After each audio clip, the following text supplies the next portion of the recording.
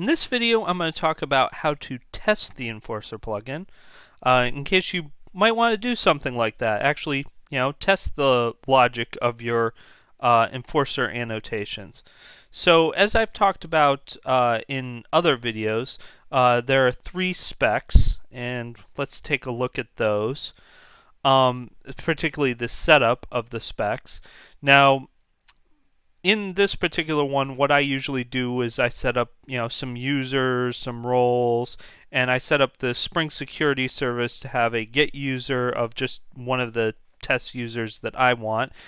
Now, in this particular one, I'm testing the service, which actually doesn't need this, but in the annotation specs, because I broke these out, they used to be just one big unit test, but I broke them out into something that was a little bit more manageable.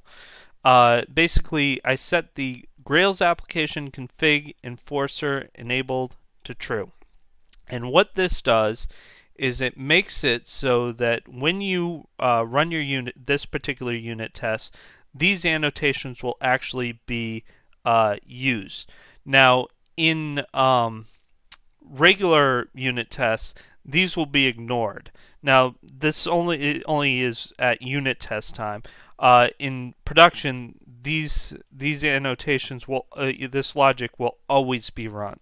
It's just in unit tests, I figured sometimes you don't want to test the annotation. You want to test the logic that's in your method. However, if you want to test the annotation, you can turn this on, and then you can test the annotation and see what it does.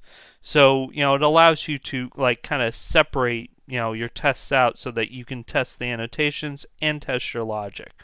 But you don't have to test the annotation if you don't want, or if you want to test the method in isolation, you can do that. So that's pretty much it for unit testing. So I'll see you in the next video.